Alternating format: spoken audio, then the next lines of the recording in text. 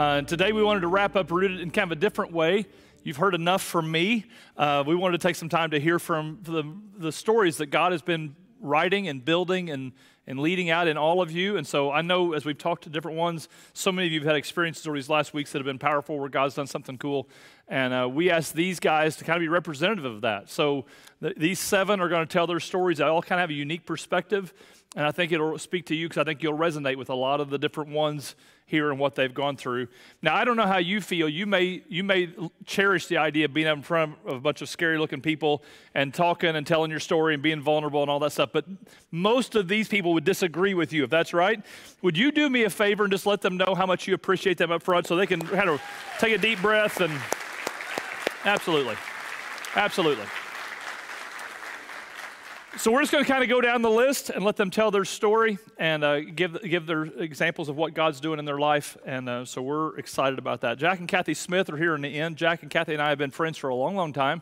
Long before they ever started coming to the church, I was friends with their grandkids, and so that made me friends with them. And so we've known each other a while, but then they've been at WellSpring for a while and been continuing to grow and follow their faith.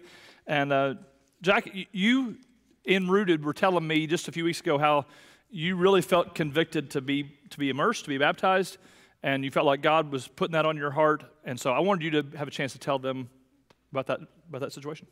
Okay. My story really began many, many years earlier. I was born, baptized, sprinkled, and following that, it was in junior high, and we took 2 years to then be confirmed into church. But having it happen in junior high, I mean, I had other things on my mind like sports and girls. So, I mean, not much of it registered with me. But when Rooted was presented, I sat there and I looked at it and I thought, this is for me. I'm looking for answers. I feel something was missing in my life. And I couldn't put my finger on it. And so one day I was doing my daily exercise, and at the end of that exercise, it was to write a prayer. And I sat there and just a total blank on my face. I couldn't think. And all of a sudden, kabam, there was baptized in front of me. And I went, where did that come from?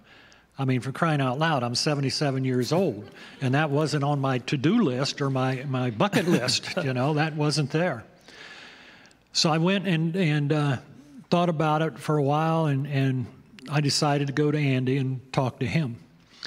And we talked, and I didn't have any details worked out, but I wanted at the beginning to sit there and be first. I wanted to go first because I felt that I had a journey longer than my wife. And we went home and we talked, and I was kind of, that just didn't quite feel right. And I felt a nudge to, hey, look at something else here. And so we talked about, well, maybe we do it with our Rooted group. Maybe we turn around and do it with our friends. Maybe we turn around and do it with our Bible study groups. And none of that felt right. And all of a sudden, there it was, right in front of me.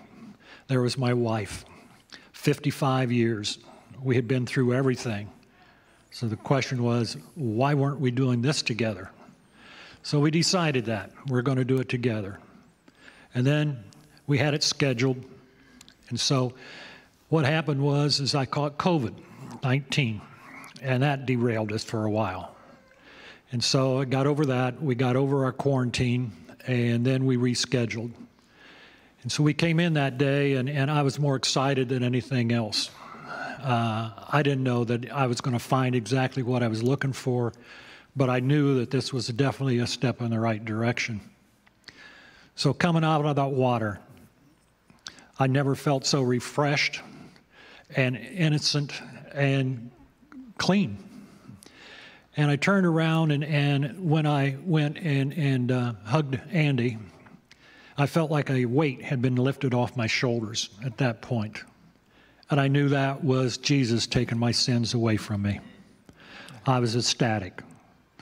Also, I said, well, it's time for celebration, because not only have I just reunited with Christ, but I have found what I've been missing for my whole life, and that was Jesus and for my sins. So just closing, I just want to say, thank you, God, for not forgetting me and keeping after me. That's right.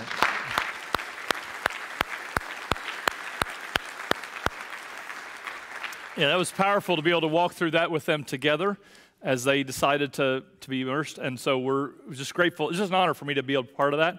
And we had this great picture of Kathy. I think we're going to put that up on the screen, which I didn't notice until, you know, the people always, like on the romantic movies, they always talk about the best picture is when the bride comes in and everybody looks back at her, and to look at the groom because his face looking at her. I hadn't noticed till just like 2 minutes ago, Jack's face at this point, like that's no offense, Kathy, but that's about as good as your pose there. And on the video, she actually let out a whoop, which is kind of fun. And so Kathy, just tell us about that moment and what your experience was. Okay, thank you, Andy. And dear husband, we've been married 57 years.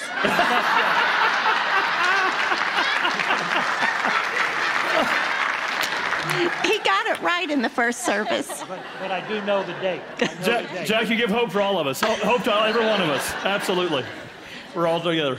I'm Kathy Smith, but my favorite name is Mrs. Jack Smith. So, Andy, I need to back up a little bit from that picture there, because this was a journey for me. It started, I was sprinkled.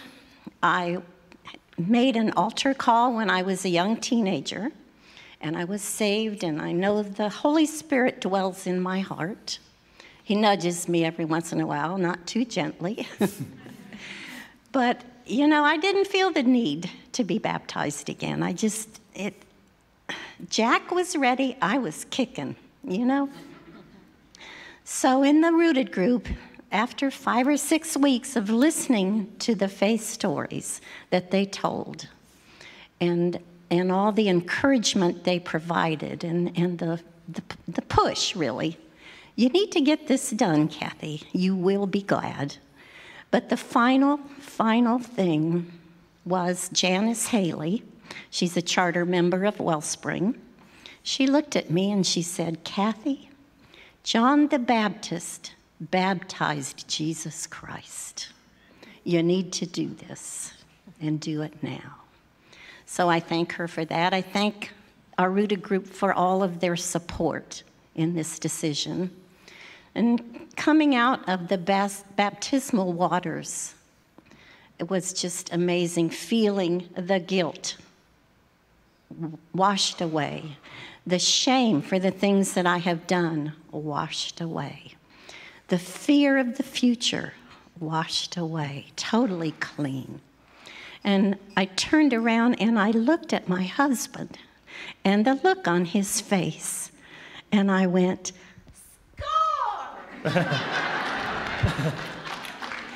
baptism is an incredible part of my faith journey, and I thank you for listening. Yeah, for sure. Thank you.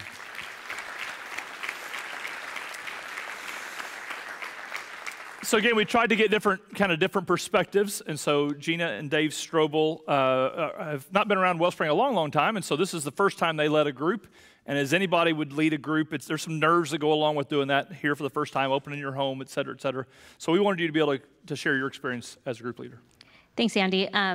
So when we got gently nudged by Scott to lead a growth group or a Rooted group this time, it was, I was a little bit nervous because, number one, we're new to the church. We don't know a lot of people. So is anybody going to show up to my house? Like, hey, come on over. I'm a stranger. Like, I wasn't quite sure about that. And then I wasn't sure because we were going to do dinner every night, as you can see behind us. And I wasn't sure if I was going to be able to make the right meals and for everybody, and if they had like any kind of unique food dietary restrictions or anything. I wasn't sure how I was going to cook for that. I wasn't sure how I was going to clean or if my kids were going to be well behaved that night. I'm sure you guys are better parents than I am, but sometimes my kids have meltdowns. So the first week we were really, anxious about it, how it was going to work out. And the first week we had one person. And my husband and I had talked all week and said, you know what, if no one else shows up this week, then we're just going to stop, and that's going to be it. Well, spoiler alert, that didn't happen. And emails and texts started rolling in. And my husband and I like to call it the mystery dinner night, because we had a group of people and we had no idea who they were other than their names. And when everybody came and introduced themselves at my front door, it was really refreshing, because it was a big mix of people. And like, we really didn't have much in common. We had people who were single, people who were divorced, people who were married. We had people from the age range of 20s to 70s, so a very big lifespan there. And we didn't have like all the natural things, like my kids don't play sports, some of the other people's kids did. And we just all got along really well. We all gelled together, and we really loved being together. It was just the best part of my entire week to be with my growth group. It was energizing for me. I never felt anxious or overwhelmed or like, oh no, Ruth is coming again. They're all going to be at my house. And even if my house wasn't immaculately clean, none of them cared. They were all there to be together. And about week 7, one of them opened up their book and said, I just did the count, and we only have 3 weeks left. What's next? And that was kind of how I was feeling as well. It's like, I don't want to stop this. Like, I don't want to not be with these people. And so we've been talking about next steps of January and where we go on from there. But I think it's the best part for me was just getting to meet more people and feeling like I had a family here and I had a community. And that was it. Yeah, thank you. Thank you. Next is Lindsay Reynolds, or Miss Reynolds, as a lot of school kids might know her, a teacher here in Spring Hill for a while, and she's been part of WellSpring for 7 months, and she's been in our Rooted group the last several weeks. And so, Lindsay, being relatively new to WellSpring and things, why don't you tell us your experience of being in not only just a group, but Rooted, and how that worked for you? Just many, many moving parts to get to this moment today. I am perfectly imperfect and make mistakes all the time. And the moment I walked into WellSpring, it just felt right. No other words to describe it. Felt like home.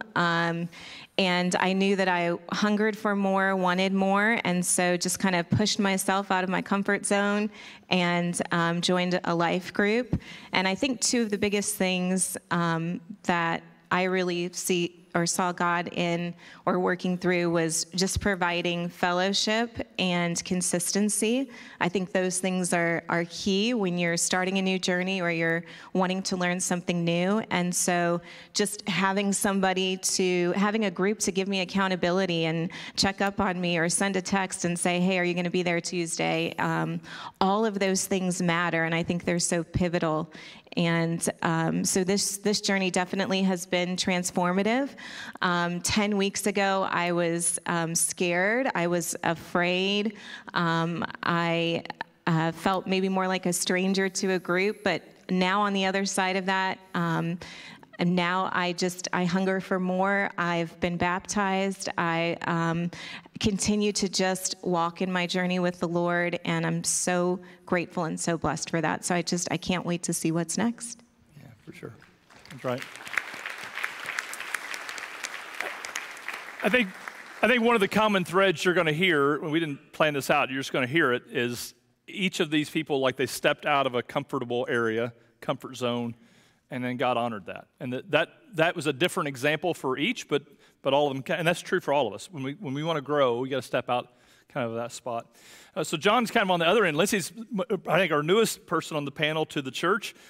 John's been around for a long, long time, 15 plus years, was back with us in the school and all of that. And even though John's been around the church a long time, he struggled with a lot of doubts and uncertainties and questions. A couple weeks ago, he came up to me in the back at the end of service and said, I want to get baptized. I want to do that right now. And I told First Hour, when somebody John's size says he wants something right now, you say, yes, sir, and you do whatever it is. So we told Keith, we said, hey, tell the church what's happening. And I think Keith came in and said, there's a large man in the lobby, take a seat. And everyone thought there's a terrorist or something. I don't know what happened with that. But I wanted John to be able to tell his story about some of the doubts and such he had, and then how he's worked through those. Thanks, Andy. So, yeah, my wife and I both started attending like Andy said, about 15 years ago, we were at the Spring Hill Elementary School, and we were there and having the joys with setting up chairs and tearing them down all the time. But background-wise, I got a technical background and education too. Along them lines, I was taught more evolution than creation, so I kind of had that mindset, and so it just seemed right. But then the more you started thinking about it, or I started thinking about it, things just didn't evolve. Something had to set all this in motion, had to start beginning it. And, you know, basically, that something's our God. It's the only way I could see it happening. So, you know, so my mind shifted and changed into that realm. I can see God's works and, you know, in nature and the way our people around me are living our lives, between my wife, my children, our life group, Andy's sermons occasionally, but rare occasion, rare occasion. Yeah, it's more common than you realize. Hopefully for everyone. So, you know, I've decided, well, with seeing that, you know, with some of the reasons leaning toward getting baptized and the Holy Spirit nudging us kind of with them gentle things, but also had a little more of a more direct nudge or prod, as I heard earlier in this, and it came to me in the form of a dream. And family was leaving an unnamed big box store. I don't know if it was Walmart, Lowe's, Home Depot, or whatever. But as we were walking out, going into the parking lot, those that know, I have 2 children, and both of them said, "Look, there's Jesus," like he came back. And so the dream progresses, and all of a sudden I realize out of my whole family, I'm the only one that couldn't see him. That's pretty concerning. so good motivation there. So yeah, it was time, you know, to get baptized, and so I felt like it was just a duty of being obedient to it. Also helps ensure that I'll get to meet Jesus in heaven, or at Walmart if he decides to come back early. Whichever it takes, for sure.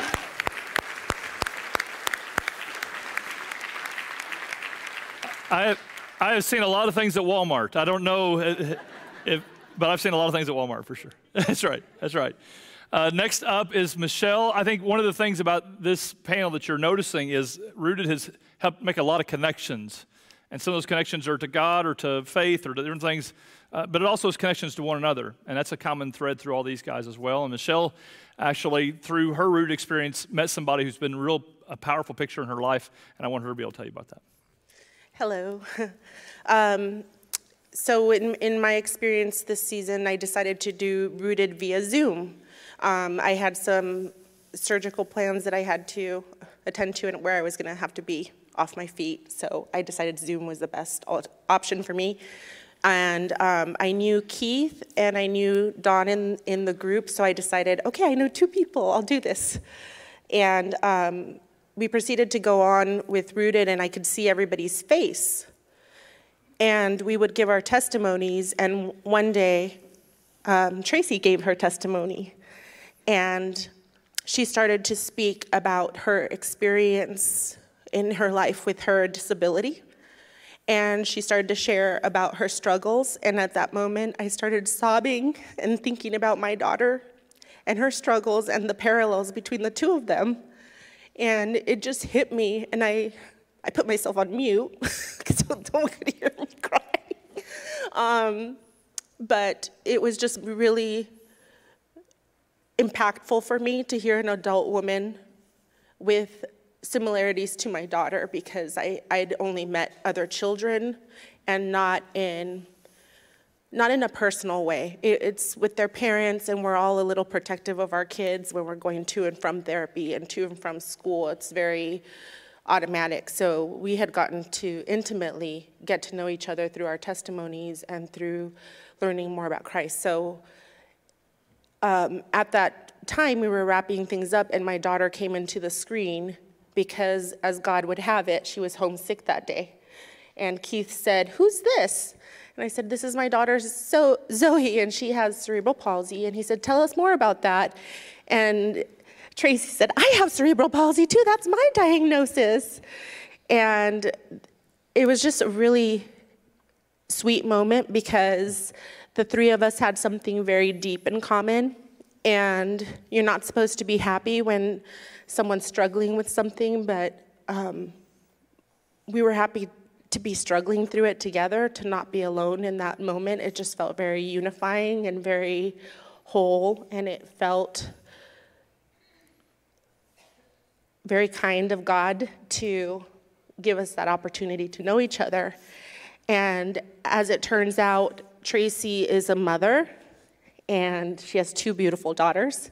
She's married, and a lot of her dreams have come true, and my daughter has shared these dreams with me that she has, and oftentimes I struggle because when she tells me about her dreams, secretly I feel afraid that they won't come true. And then God gave me Tracy to give me hope that they will come true. And I'm really grateful for Tracy, and I'm really grateful to God, and I'm very excited for my daughter's future. So thank you.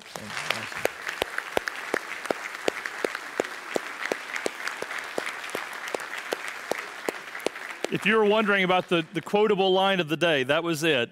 You don't want anybody to struggle, but it's really blessed to struggle together. And I think that's the experience a lot of us have had. And sometimes it's really good to have somebody support you when you're struggling. And sometimes it's really good to be the one supporting. And I think, Tracy, that's your version, so we wanted you to be able to tell your side too, because you were able to come as the supporter and the powerful way that impacts us on that side too. Why don't you tell us your story? Well, we are going to end up supporting each other, I can tell. But I chose to do a Zoom group because of my own physical disabilities. I can't drive, and my husband has a very weird work schedule. So Zoom just worked out really well. And I literally picked it because Keith taught it. He was the only one I'm like, okay.